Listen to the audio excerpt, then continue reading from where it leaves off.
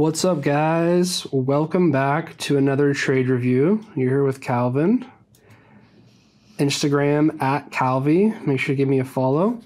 Today we're talking about Microsoft. I ran a pyramid on this, and I'm going to come out right out and say it. There were some things I did on this trade that were great, and there were some things I did on this trade that could have been better.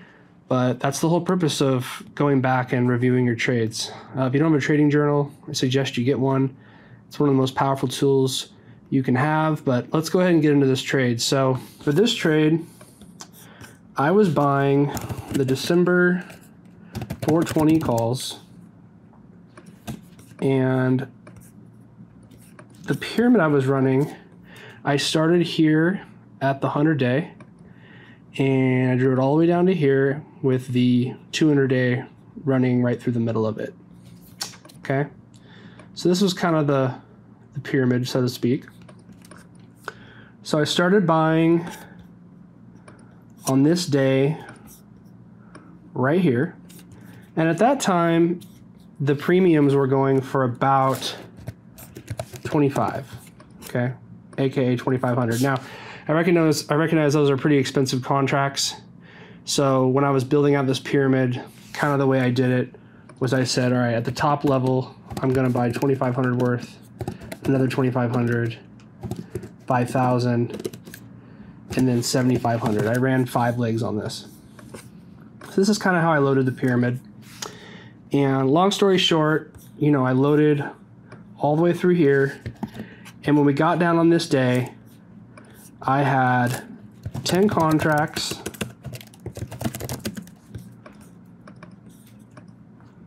at 1886 average. Okay.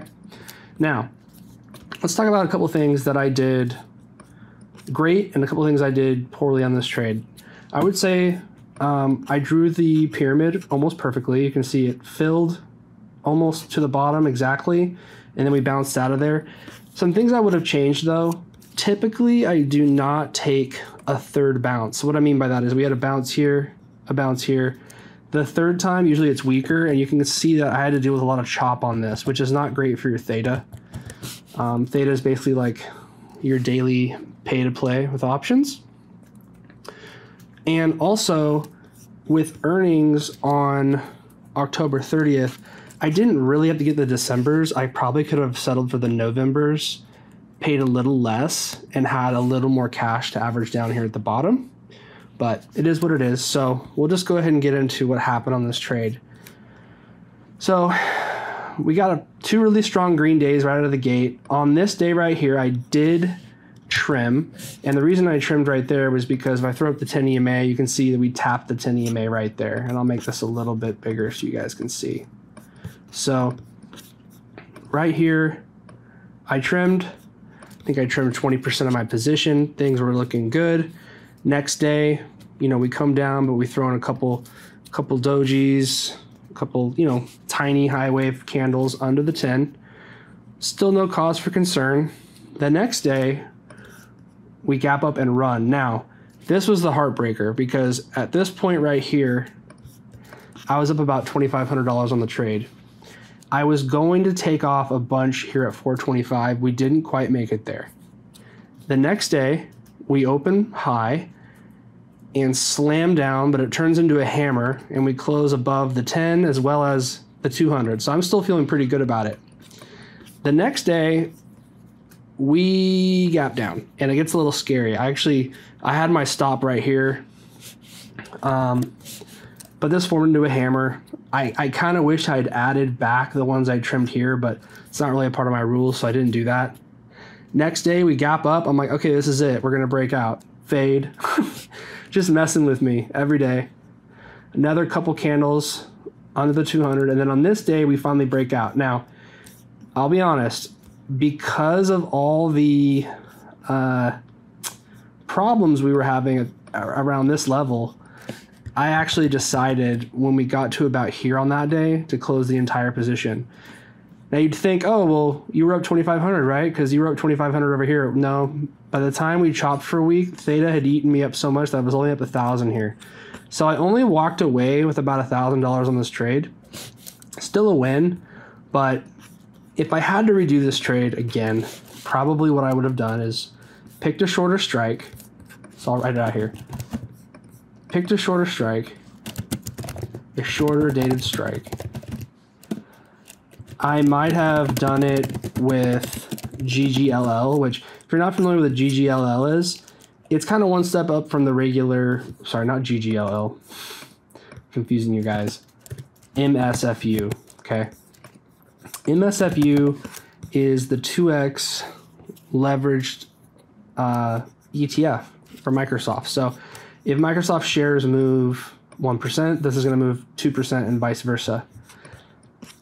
Probably would have been better off doing this with MSFU because you don't have to worry about as much of that decay through the chop. Now you are going to get a little bit of decay on these because, you know, single stock leveraged ETFs, the way they're built is off of like weekly calls. Like that's how these ETFs are built. So you do get a little decay, but not nearly as much as like actually buying options. So if I had to redo this, I probably would have bought MSFU all through here and then started buying shorter dated calls here, like the Novembers. That would have probably worked out a lot better for me, especially with earnings right around the corner, because I knew I had to be out of this before earnings. Also, if I had done that with the MSFU shares, I would have probably held all the way through here, some of them, and gotten to taking advantage of this gap up here on earnings. So live and learn, but overall this trade was really, really good. You know, patience is key with these things. Trying to see what else I can shed light on for you guys. You know, target was always going to be the 100-day. I really should have held to then, but I didn't, whatever. I think when it's all said and done, this trade should have been probably 3 to 5K if I had done it correctly, but it's all good. The strategy is still kind of one that I'm working on, learning on. But you can see back here that on the first and second touch of the 200, really good bounces. I mean, you're just talking about a deep fill here, then 1, 2, 3, 4, 5 days of pretty much straight up action, and then explodes to the 100-day. Here was awesome too. Just a few days under the 200 and then explodes up to the 100. That's what I was kind of hoping for here, but we chopped around for quite a while before it happened.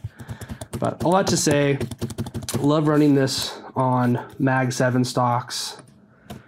They're kind of built to go up over time. So I'll definitely be running this again. Just kind of wait, see what happens after earnings on a lot of these stocks. Like if we're going to get some big names gapping down. I did see today that AMD is gapping down. So this could be a potential player. If I go to the weekly here, we are still pretty far away from the 100, but you know, if we want to kind of pull back into these levels here, this could be another pyramid that I'm kind of interested in. That's what I'm looking at. Obviously, everyone's always looking at Apple. What's Apple going to do? If Apple wants to pull back into that 100-day, that's something I'd be interested in, just because we never actually touched it here, here, or here. So that'd be a really cool pyramid over Apple.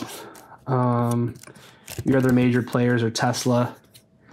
This was just beautiful right here. I know a lot of people RLT caught this. You have the island reversal right off the 100-day and then explodes up.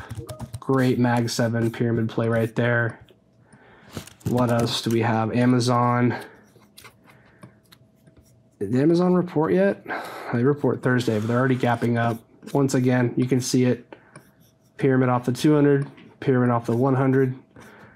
Even here, this would have worked. So, I mean, wow. Amazon really does this well. Lots of opportunities, guys. I encourage you to try this strategy.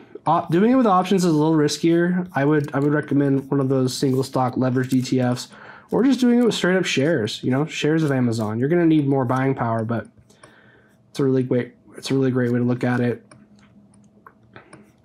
Let me know if you guys have any questions. Drop a comment on this video, and I'll be trying to do a lot more of these for you guys. My plan is to be running a pyramid at least once or twice a month, so you'll be getting a lot more on this strategy. But I'm telling you, just go back and back test this. It works a lot. You know, I mean, the proof is in the charts, right? So, hope you enjoyed this. Have an amazing weekend, and I will talk to you guys soon. Guys, if you have not checked out Apex Trader Funding yet, we are officially partnered with them. You have to check it out. It's never been easier to trade with a lot of capital. You don't need a lot of capital anymore to be in this game. I suggest you all go out, pick up a, either a 25 or 50K account. Use our code REAL and you'll get anywhere from 50 to 80% off. This is futures trading. You're absolutely going to love it. With Apex 3.0, the rules have become easier than ever, and a lot of people are getting amazing payouts. You can see down here at the bottom, tons of people getting payouts here at Apex. Jump in, check it out. I know you're going to love it.